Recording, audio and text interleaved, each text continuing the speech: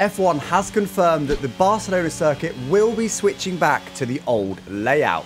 Now this is a very, very good thing. For quite a few years now, they've been running the chicane, which is just a bit of a Mickey Mouse chicane. It's so slow, it's bad for racing. So now there's going to be a flat out final 2 turns to end the lap. But will they both be completely flat out? Well, I tried it in both the F1 game and on iRacing, and I found that the first corner will be flat out, but the final corner, which is actually unchanged because you carry so much more speed into it, won't be flat out. In both games, I needed some sort of lift in order not to go straight out into the gravel.